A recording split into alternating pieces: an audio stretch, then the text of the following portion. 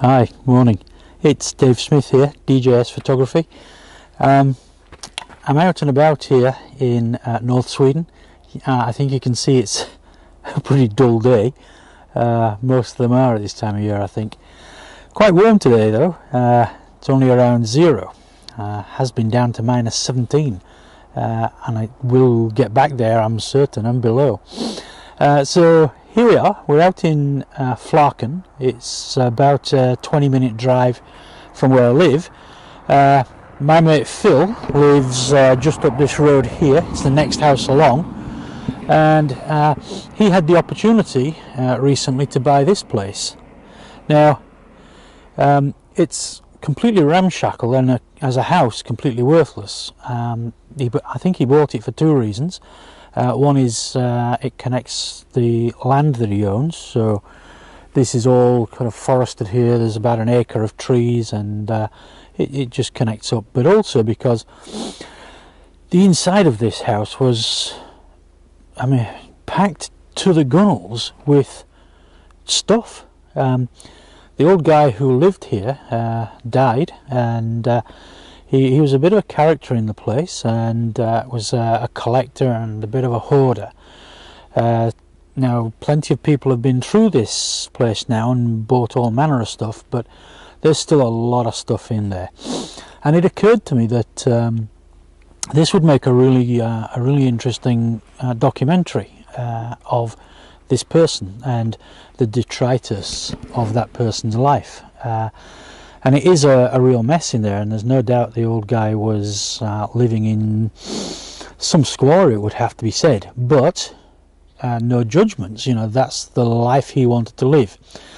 So I think it's going to make an interesting document, and so I've come out here today to add to that. I've taken a couple of shots inside, and I should say you can see I've got my big old Manfrotto tripod here, because I'm shooting this on 10x8. So I've done a couple inside already, and there's a lot more to do. And the thrust of my sort of thesis with this document is, you know, here's this person's life who was a collector, and he didn't just collect things; he collected groups of things. So all over in there's kind of little pockets of the house that contain a group of things that he collected. And one of the things, as the stories would go, is if you go along this road a little ways, about a mile or two, there's a scrapyard, and he would go down to the scrapyard with his trolley and sort of pick over it and take stuff that he felt were of interest to him, and then he would pull this trolley all the way back.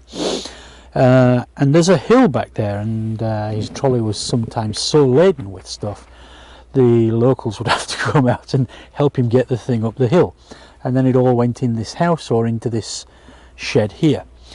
So that's the thrust of my argument, and I've come out here today because I want to photograph the outside, and what I'm going to do it as 3 images that are going to butt together to make a panorama. I'm not going to stitch them.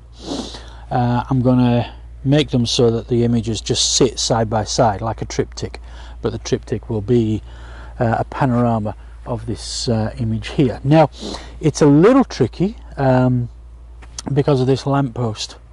I don't really want that lamppost in my images, so I've set up here, and I'm going to kind of shoot from the trees just here to get the shed all the way around through, where right up to the edge of this lamppost, keeping the lamppost out of shot. So I'm going to do 3 images like that. Then I'm going to move. I'm going to go to beyond the lamppost, and I'm going to do a triptych again from a slightly different aspect. Okay, so that's what I'm about today. So I'm just going to get the 8x10 set up. I'm going to get this head leveled, and then once I'm set up, I'll come back and I'll show you the setup, and then I'm going to shoot my images. I hope this is of some interest, and I'll say a little bit more about projects when I come back to you. Okay, so here we are back again.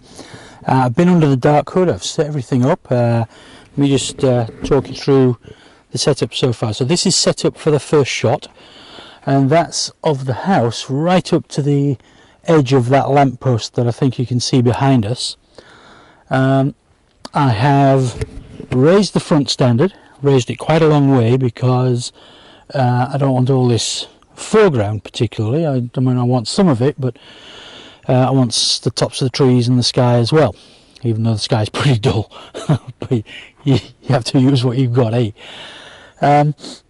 It's in an upright format. I'm not terribly certain that that's quite right, but that's what I'm going to use, because that will give me a 2.4:1 panorama, which is an aspect that I really like. Now, so as I say, I've raised the front standard. Now I've also put a tiny little bit of swing on the front as well, just to keep the gable end in focus, as well as those trees just beyond. But I am going to shoot at f/22 just to get the depth of field, so things should be pretty sharp in there. But I did put a little bit of swing on the front, and if you look at this, the trees are set further back than the gable end, so I've swung the lens in that direction, so we pull the trees a little bit closer and push the gable end a little bit further from the lens plane. Okay, so all of that should make for a nice sharp image. I've taken a light meter reading with my incident meter. I have not used the spot meter on this, largely because I'm going to give it plenty of exposure anyway, but it's a really soft diffuse light, so the incident meter will be fine. And that's showing, I rate this film at 100 ASA. I use X-ray film, by the way, blue-green. So that's showing 4 seconds at f/22. So I'm going to use f/22, but I'm not going to use 4 seconds. I'm going to use 10, I think, just because there's no bellows draw to worry about. It's virtually at infinity focus for this lens. This is a 210mm Fujinon lens, but I want to give it plenty of exposure. I want to get into those shadows over there. It's a very soft diffuse light, so the excuse me, the contrast range will be pretty low. So I think I can get away with more exposure. So I'm going to give it 10 seconds, and we'll see how that looks. Okay, so that's the setup. I'm going to come back again as I just move the camera around. I'll show you some other things. But let me just say a little bit about projects. Projects are kind of the lifeblood of photography, I guess. I mean, I actually spend quite a lot of time just shooting images that catch my eye, but that tends very much to be panoramic landscapes.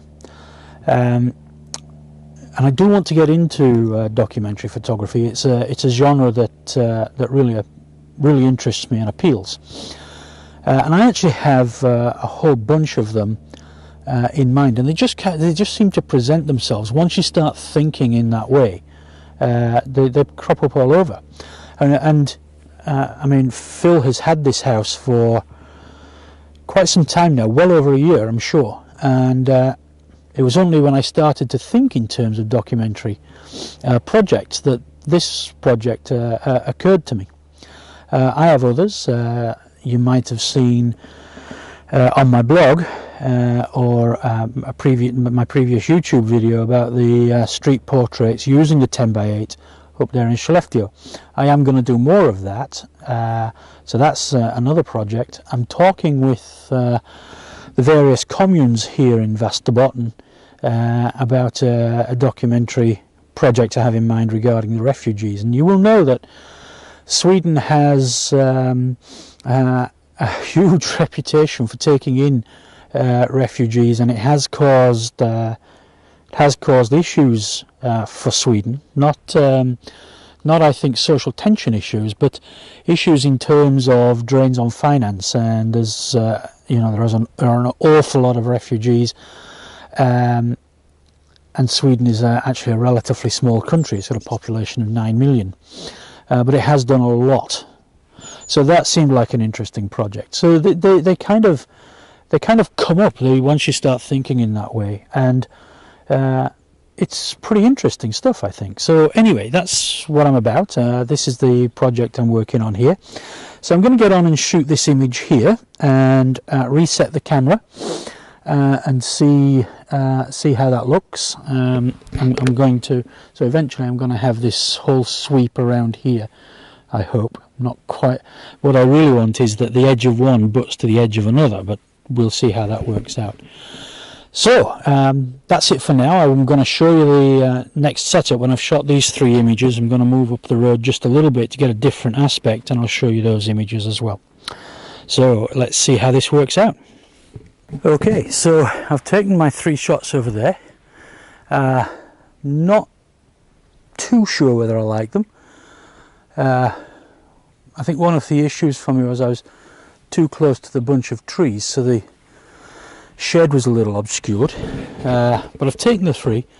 Now I've come down the road just a little ways, so I'm just on the other side of this lamppost, and the lamppost will be just out of shot when I get the bunch of trees. So now I'm going to go trees, shed, trees, and then just a slightly different aspect of the house, get this other gable.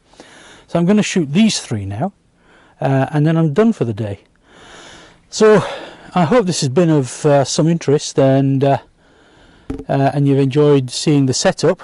I have re-leveled the head on this tripod now. I've moved it, but I'm a bit unhappy about the display of the legs, so I'm going to reset the tripod, then re-level the head, then take my shots. So thanks very much for watching. I will see you again sometime. Bye for now.